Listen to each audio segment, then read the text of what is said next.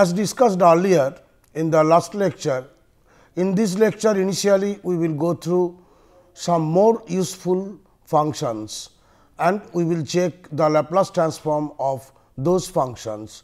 The first one we will cover is the error function. Let us see what is error function. The error function ERF of t is defined by this one. ERF function ERF of t is defined by ERF of t equals 2 by root pi 0 to t e power minus x square dx. Please see from here, ERF of t equals 2 by root over pi 0 to t e power minus x square dx, and the graph of this function also we have written over here. Now, ERF of 0, obviously at t equals 0, the value will be equals to 0. Next, you see the ERF of infinity. At t equals infinity, what happens? 2 by root over pi. So, it will be 0 to infinity e power minus x square dx. And this equals, you can write down 2 by root over pi. If I substitute u equals say x square, then this will be transformed to 0 to infinity e power minus u into u to the power, it will be minus half by 2 into du. And so that this minus half you can write it as, this minus half you can write it 1 minus half. So that I can express this function as a gamma function directly. So, I can write down 2 by root pi into gamma half, 2 by root pi into gamma half, and as you know value of gamma half is 1 by root pi. So, that it value this 2 will not come, this 2 is being cancelled. So, this will be 1 by root pi into gamma half, and gamma half is root pi. So, that the value you will obtain as 1. So, please note that the value of the ERF function ERF of t as t approaches infinity is equals to 1. So, ERF of infinity, as I was showing you, this is equals to, this becomes 1. There is another function which I call complementary error function. You see, ERF function is from 0 to infinity, 0 to t, 2 by root pi 0 to t e power minus x square dx, and the ERF of complementary error function is defined as 2 by root pi t to infinity e power minus x square dx, and this is, I can write it into two ways, 0 to infinity e power minus x square minus 0 to t I can make it, since the integral is from 0 to t to infinity. So, I can break it 2 by root pi into e power minus x square. I can write down 0 to infinity e power minus x square minus 1 by root pi 0 to t e power minus x square. So, that this is nothing but this I can write down ERF of infinity minus ERF of t, and ERF of infinity already in the last slide we have shown that the value is 0. So, that this is 1, in the last slide we have shown 1. So, that the complementary error function is nothing but 1 minus the error function of t. So, complementary error function of t equals 1 minus error function of t, what we have shown over here. Now, what is the Laplace transform of error function of t? Those things we told certain properties. This, please note that this error function and some more functions are very, very useful for solving various kind of engineering problems also. So, this equals Laplace transform of 2 by root pi into 0 to t e power minus x square into dx, and this equals 2 by root pi, I can bring it outside using integral property of Laplace, integral theorem of Laplace transform. I can write it as 2 by root pi into 1 by s into Laplace transform of e power minus x square. and Laplace transform of e power minus x square, I can write it 1 by s into 0 to infinity e power minus s x into e power minus x square dx. This again using the basic definition of Laplace transform. So, that this again I will write down 2 by root pi into 1 by s e power s square by 4, I am just explaining, into 0 to infinity e power minus x plus s by 2 whole square, I am just writing into dx. My aim is to make it to some known function. So, that I am multiplying e power s square by 4 here, and this e power s square by 4 I have taken over here. So, that they will be nullified over here. Now, you can take x plus s by 2 equals say u.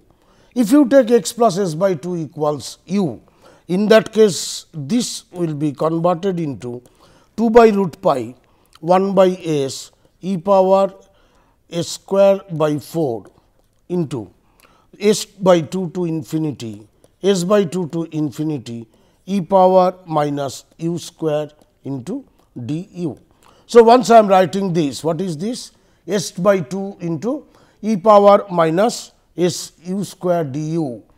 You recall what is complementary error function? ERF of c of t, that is t to infinity e power minus x square dx. So, this integral, this one we can write down 1 by s into e power s square by 4 into complementary error function, that is ERF of c of s by 2. So, the Laplace transform of ERF of t, this is equals to 1 by s e power s square by 4 into complementary error function of s by 2. Let us see, come back again. So, just whatever we are saying, to Laplace transform of ERF of t is Laplace transform of 2 by root pi into this one. From here I am obtaining 2 by root pi 1 by s 0 to infinity e power minus s x minus s square. This I am writing in this form, which is nothing but s by 2 to infinity, and this equals 1 by s e power s square by 4 into error function of complementary error function of s by 2. So, Laplace transform of ERF of t can be written in terms of the complementary error function of t, and which is in terms of s by 2. Now, let us see what would be the Laplace transform of error function of root t. The your f t is equals to ERF of root t. And what is ERF of root t? By definition, 2 by root pi 0 to root t, since root t is there, e power minus x square dx. And of course, we are assuming that Laplace transform of f t, this is nothing but say f s. So, once I am obtaining this, Laplace transform of f t is f x, and ERF of root t is 2 by root pi 0 to root t e power minus x square dx.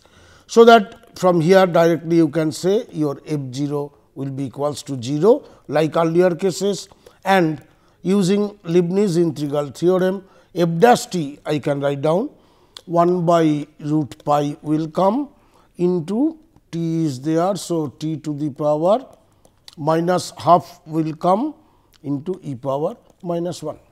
Using Leibniz formula, I will obtain f dash t by using the integral formula. I cannot tell that this is equals 1 by root pi t to the power minus half into e power minus 1. So, I will start from here, Laplace transform of say f dash t. This is equals to 1 by root pi f dash t, already we have evaluated, Laplace transform of t to the power minus half into e power minus 1. So, that you can tell that Laplace transform of f dash t, this is equals to 1 by root pi into f of, where f 1 of s plus 1, where f 1 s is nothing but I am saying that Laplace transform of t to the power minus half. F 1 will be Laplace transform of t to the power minus half. So, I have to find out basically this one. So, once I am obtaining this, Laplace transform of f dash t equals 1 by root pi into f 1 s plus 1, where f 1 s is Laplace transform of half. So, that you can write down Laplace transform of f dash t, this is equals to 1 by root pi into t to the power n, I know Laplace transform of t to the power n, I know it. So, from here it will be gamma half by root over s plus 1. So, that here Laplace transform of f dash t is equals to what? Now, s f s minus f 0. This is equals to s f s minus f 0, and this gamma half is root pi. So, that you will obtain 1 by root s plus 1. So, s f s minus f 0 is equals to 1 by root over s plus 1, f 0 is already 0. So, from here you can write down now your f s is equals to 1 by s into root over s plus 1. So, since I obtained the f s, so I can tell that Laplace transform of E R f of root t, this is equals to 1 by s into root over s plus 1. So, Laplace transform of E R f of root t, this is equals 1 by s into root over s plus 1. So, quickly if I go through this, just f 0 f dash t I am finding out. From there, using the theorems, I am getting Laplace transform of f dash t is f 1 s plus 1. From here, I am finding the Laplace transform of t to the power minus half, I am writing, and then I am getting f s is 1 by s into root over s plus 1, since f 0 is also 0 and gamma half is root pi. So, that Laplace transform of E R f of root t is 1 by s into root over s plus 1. Now, let us see quickly the Laplace transform of E R f of 2 root t. The last one was Laplace transform of root t. So, already I know that the Laplace transform of E R f of root t is 1 by s into root over s plus 1. This I know it. Using the property, now I can tell that Laplace transform of E R f of 2 root t is equals to Laplace transform of E R f of root over 4 t. I can bring 2 inside the root over, and once I know this root over 4 t, so t will be replaced over here. So, I am getting 1 by 4 into 1 by s by 4 into root over s by 4 plus 1. I have used this property, Laplace transform of f a t is 1 by a f of s by a, this is known to us, and from here I can tell by simple calculation the Laplace transform of E R f of 2 root t, this is equals to 2 by s into root over s plus 4. And this one from here again, therefore, the Laplace transform of t of E R f of 2 root t. In the last one, what I obtained? I obtained Laplace transform of E R f of 2 root t. So, now I am finding out the Laplace transform of t into E R f of root t. This is nothing but minus d d s of Laplace transform of E R f of 2 root t. So, d d minus d d s of E R f of 2 root t, I know it already. So, I am just substituting the value, and if I make the differentiation, I will obtain the result as the 3 s plus 8 divided by s square into s plus 4 to the power 3 by 2. So, this is your one function which we call the error function, and this error function is used in various engineering problems. We always come across this error function, and once I am getting the error function, if I know the Laplace transform of this error function, it will be useful for me to solve various problems. Now, unit step function or Heaviside function, this already I have discussed in other form, u t minus a equals 0 for t less than a and 1 for t greater than a. I have done it. So, just I am showing it once more. Laplace transform of u t minus a equals 0 to infinity e power minus s t u t minus a dt. This I can break it, since the function is defined in two range, in 0 to a it is 1 and a to infinity it is other. So, I am breaking the function into two, 0 to a to infinity. In 0 to a the value is 0, in a to infinity the value of the function is 1. So, it is simpler, and if I evaluate this, I will obtain the result as e power minus a s by s. Please note this one, that the value of the unit step function, Laplace transform of unit step function of that category is e power minus a s by s. There is another important function which appears frequently in various engineering problems, which we call as impulse function or Dirac delta function. You see the figure here. The function is defined like this: f epsilon t, this is equals 1 by epsilon whenever t lies between 0 to epsilon, and the value is 0 whenever you are coming over here. So, in this case basically it is creating a problem over here. It is creating a triangle something like this, such that 0 to infinity f epsilon t dt or equals 1. I am just explaining. So, please note that Dirac delta function is defined like this: f epsilon t equals 1 by epsilon when t lies between 0 to epsilon, and 0 whenever t greater than epsilon, and 0 to infinity f epsilon t dt, this is equals to 0 to epsilon f epsilon t dt, this is equals to 1. You see this area 0 to epsilon, it is varying, t is varying a very small range, that is epsilon is a very small quantity, and the function is going up to 1 by epsilon. Now, what happens? Basically, we say that a very large force is being is acting for a very short period. In this case, what happens? Whenever epsilon approaches 0, if you see the figure, your figure is something like this. This is 0, this is epsilon, you are having 1 by epsilon over here. So, whenever epsilon approaches 0, what happens? The height approaches to infinity. The height will approach the infinity in such a manner that the area of this rectangle, this is the rectangle, and area of this rectangle always will remain 1 only. Please note this one, because area of this rectangle is epsilon into 1 by epsilon. So, it is 1. Area of this rectangle always will be 1. So, please note, as epsilon approaches 0, your height is approaching infinity indefinitely, and the width decreases. Width means this epsilon value decreases in such a fashion that the area always is 1, and that only we are writing as epsilon approaches 0, 0 to infinity, this Dirac delta function is equals to 1. F epsilon t dt is equals to 1, or the area always will remain 1.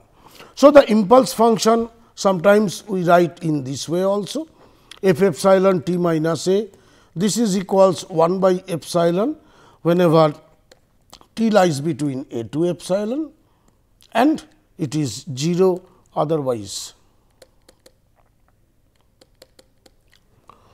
If epsilon approaches 0, then as epsilon approaches 0, then what will happen?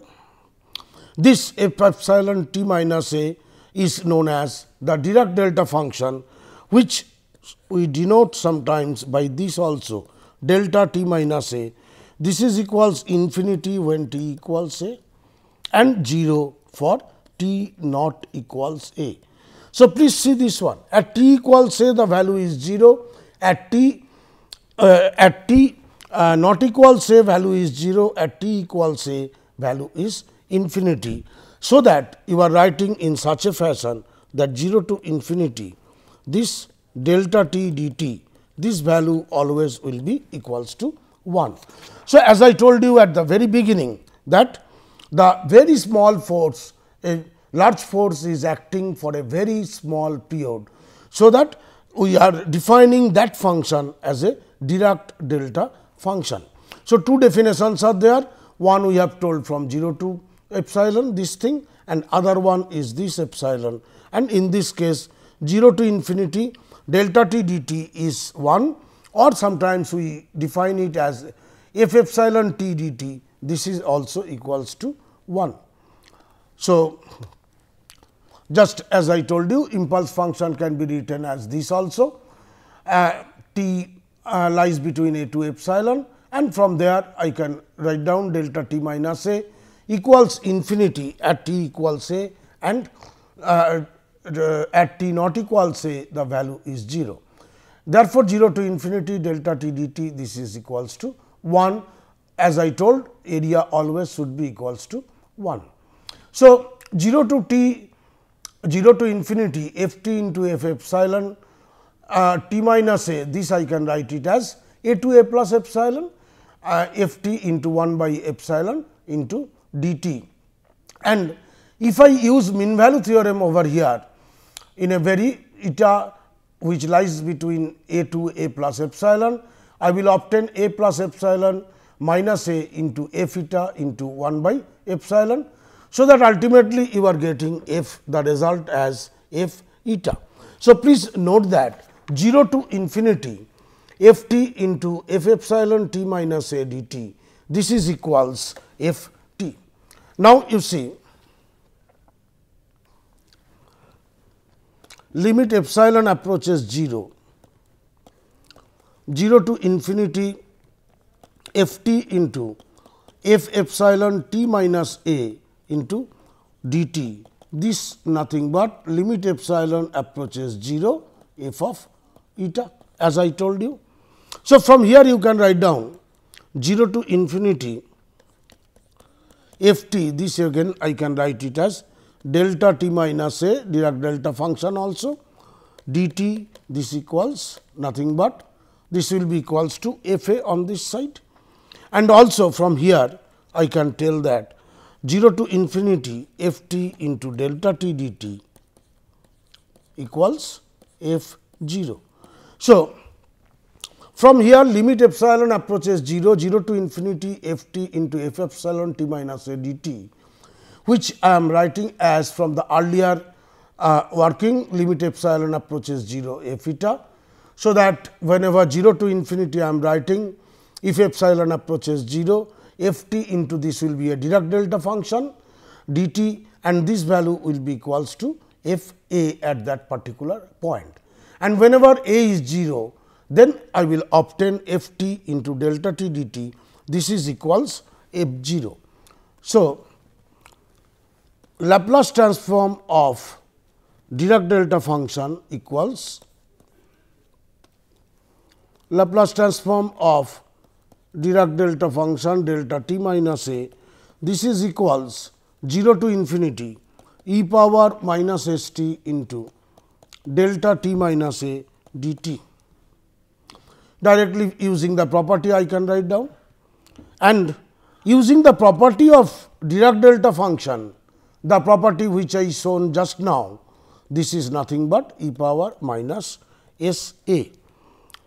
So, you see Laplace transform of Dirac delta function delta t minus a, using simply the property of the Dirac delta function, directly I am writing e power minus s a, and Laplace transform of delta t, that is whenever your a is 0, then the value is equals to 1 for a equals 0.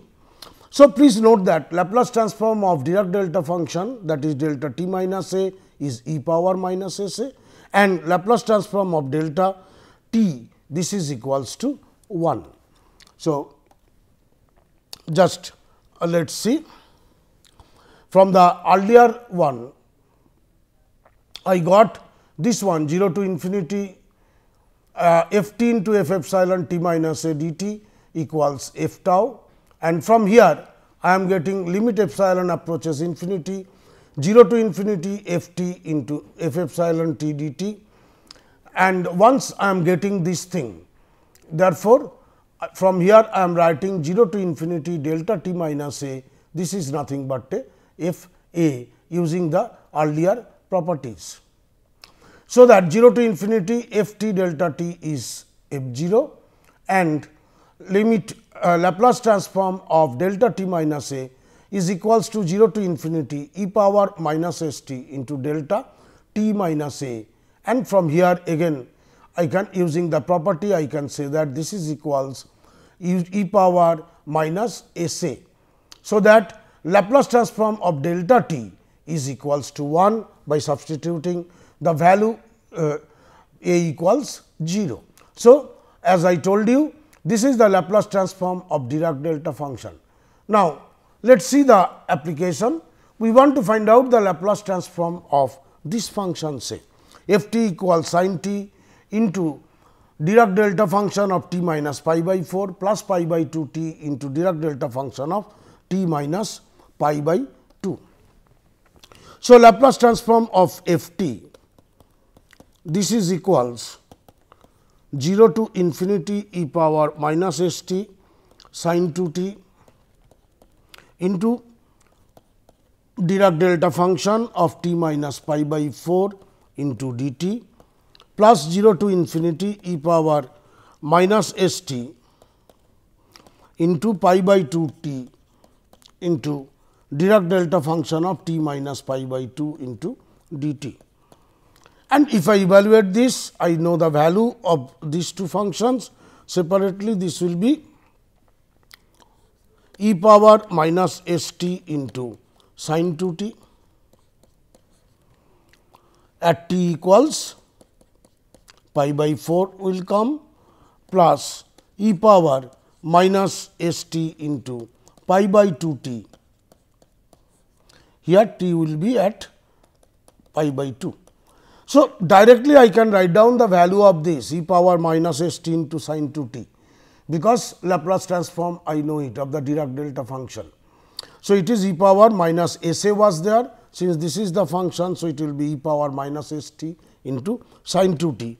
If I evaluate this one, I will obtain e power minus s pi by 4 into e power minus s pi by 2, and this will be the result. So, if you see, the result is this one, and so it is very simple. Before this, I was knowing that Laplace transform of delta t minus a is e power minus s a. I am just using that formula in this example. I am writing 0 to infinity e power minus sin t into e power minus s t into sin 2 t, and this is nothing but then at t equals pi by 4 e power minus s t into sin 2 t plus this, and I will obtain this. So, please note in this case the Dirac delta function, again I am repeating it, the idea of a very large force acting for a very short time is of frequent occurrence in mechanics. To deal with such and similar ideas, Dirac delta function was introduced, and in mechanics it is this function is being used very frequently. And so, for this reason it is important for us to know the Laplace transform of this kind of function. So, just I told you we can define it by like this. So, Laplace transform of f t, directly you can write it like this. If I evaluate h by s into e power minus s a minus e power minus s b, also I can write down. Means the impulse function I can write it in various ways, and if I use any form I can obtain the Laplace transform of this one. Please note that here a is fixed and b is always tending to the value tending to a, and h is approaching in such a way that always this area h into b minus a, it is equals to 1. So, limit a b tends to a, h tends to infinity, h into b minus a, this is equals to 1. So, then limit b approaches a, h approaches infinity, Laplace transform of this is this, and if I evaluate the limit b approaches a, h approaches infinity, h into b minus a, that part will be 1, and this value if I evaluate 1 by s into e power minus s a. So that again I am getting the same result. Laplace transform of Dirac delta function is e power minus s a. So, whatever form of Dirac delta function is used, I have shown you the various forms, and from there we have obtained the Laplace transform of those Dirac delta function. Thank you.